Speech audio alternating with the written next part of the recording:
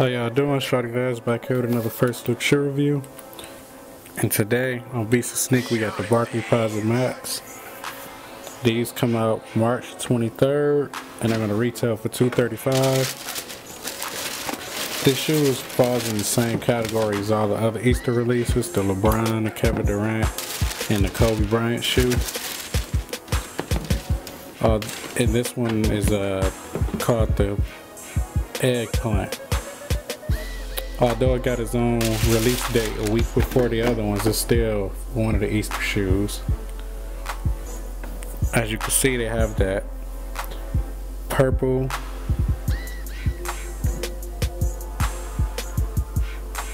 and teal metallic flip-flop paint going on the material to match the laces with the teal and purple eggplant spots all over the tongue and the strings. And also it's on the Charles Barkley logo. And once you get to the bottom of the sole, you can see more of that eggplant that you found on the Kevin Durant as well as the LeBron James shoe. And on the bottom of these, you get the icy sole with that teal, and they actually glow in the dark. And you get the teal Nike swoosh under there as well. Now, if you turn the shoe around, you will notice that it says model. Charles Barkley was a fool back in the day with that whole model thing he had going. But that's what that says under the bottom. And the all around build quality of this shoe, I would say it's a good 10 out of 10. It's a solid shoe. If you're going to play basketball in it, you don't really have to worry about it falling apart. And inside you can see that you have the teal insole with the purple Nike Air logo. And the insert in there is cardboard, not plastic, nothing special. And the shoe does not come with a second pair of laces. You just get the eggplant lace. But in the back here on the pull tab, you get that Nike Air symbol, especially for the Charles Barkley shoes. And there's that eggplant I was telling you about on the bottom.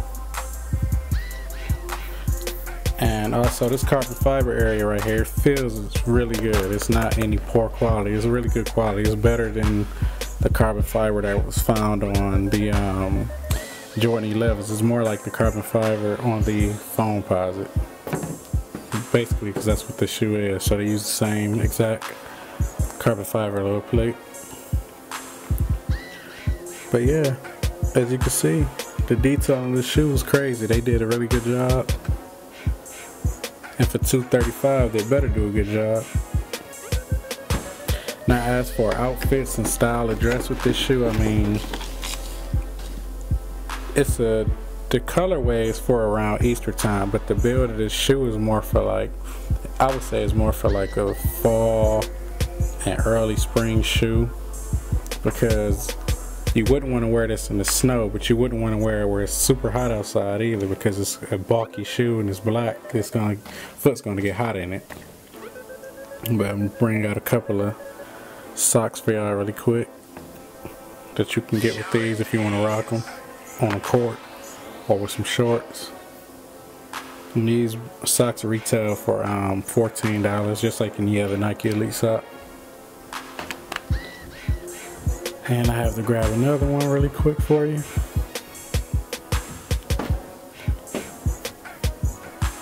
There you go. It's the same one for all the other videos, because they did one sock pretty much, because it matched about 4 or 5 shoes that came out this past March. So, you know, just getting this video out here early for y'all. The shoe is going to be limited. It's not a general release. It's going to be limited. Every store that has them pretty much is going to have one size around. So that's 12 to 18 pair for every store that gets them, and every store isn't getting them. So if you have a plug or anything like that, you want to get your name in there early and have your money ready, because this shoe is, no one's going to be able to hold this shoe for you. Like, even associates that work in these stores is going to have an issue getting this shoe. So make sure y'all out there on y'all ground, and make sure y'all be safe out there.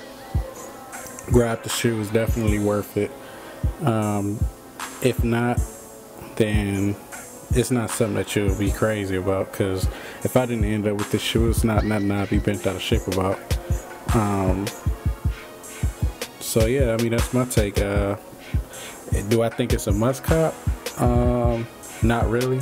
It's more so, if you got the extra money, grab it. If you got a little collection going and you want to have the first Charles Barkley retro with the Posite, then yeah, go ahead and grab it. But it's not a shoe that you would grab if you want to have like a grail or something, like a main shoe in your stash, because it's not really a historical shoe at all.